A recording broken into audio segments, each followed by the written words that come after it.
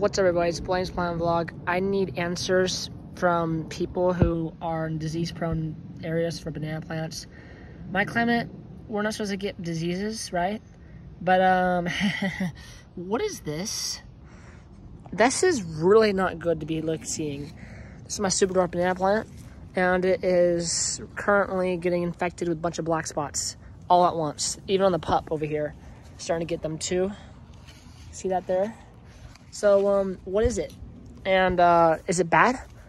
I'm putting it into quarantine to reduce the risk of my Orinoco's getting infected. They don't have any problems because they're in ground and our climate gets freezes, so we don't get banana diseases. But this right here came from a nursery back in April, and it might have had a disease in the nursery, like in this place it was growing, because that is not supposed to happen.